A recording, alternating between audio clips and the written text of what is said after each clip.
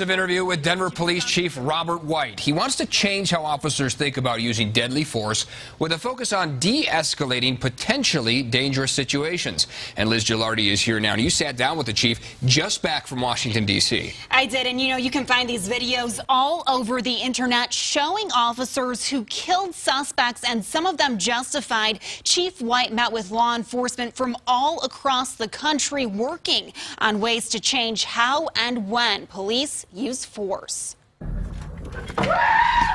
If you have a knife, does it take a gun to disarm somebody with a knife? Now, American policing, the answer is absolutely yes. Watch closely. You can see a man swinging a machete. This cell phone video shot in London. But they're doing everything they can to de-escalate this situation. Denver Police Chief Robert White met with other law enforcement leaders to discuss 30 new principles regarding use of force, all while looking at outcomes like in the video where officers surround the man with the machete until he drops it. Then they move in with shields. And there will come times where those officers have no other alternatives. But there will come times where perhaps their actions were totally legal, but were they necessary?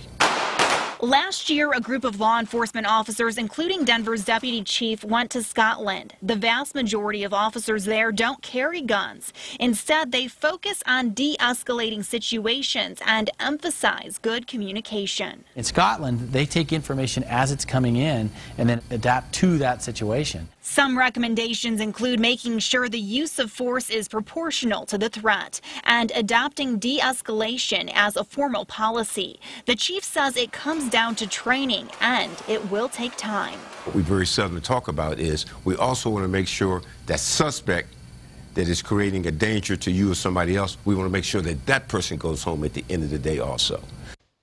And Chief White says he doesn't agree with all the recommendations, but wants to put together a committee to review them and look at implementation. He also plans on talking about this at the next staff meeting. Eric? Thanks, Liz. And one of the new recommendations prohibits shooting at moving vehicles. Denver police recently changed its policy on that after a controversial case involving 17-year-old Jessica Hernandez.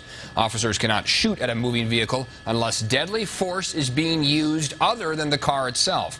In January of last year, police shot and killed Hernandez after they say she drove a car towards them.